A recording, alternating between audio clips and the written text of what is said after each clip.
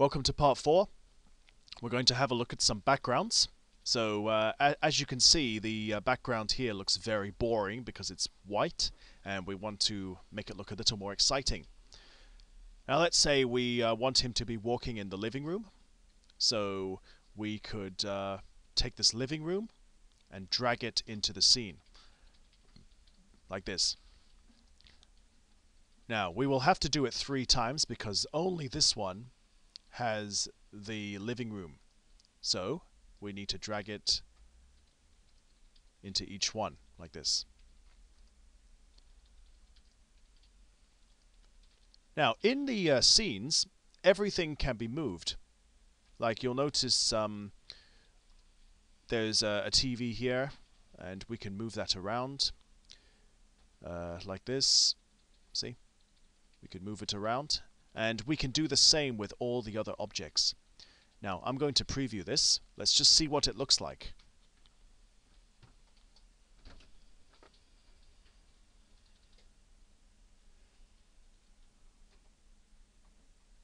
It's not bad. The only problem, he was walking in front of the TV and he should have been walking... No, sorry. What I meant to say was that he walked behind the TV and he was supposed to walk in front. So what we do is we click this and we say bring forward,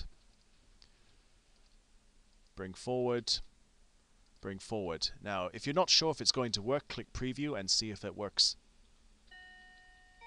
And just see what happens. Okay. I think that's going to work. But we need to change scene 2 also. So remember, make sure that he is in front of the TV and not behind. So again, bring forward and bring forward. So we should do the same with the third one. So bring forward, like that. Now, let's try.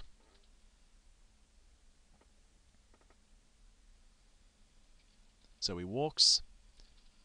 He says hello, and he's in front of the TV, and he just runs off. Excellent, good stuff. Also notice that if you scroll down to the bottom, you'll see these scenes that have a number 30 next to them. If you want to use these scenes, you probably have to pay. So it is better to use the ones that don't say 30 with the 2 gold coins. So stick with these ones, because with this you probably have to pay. So use the free ones. Okay, check in for part 5. Thank you.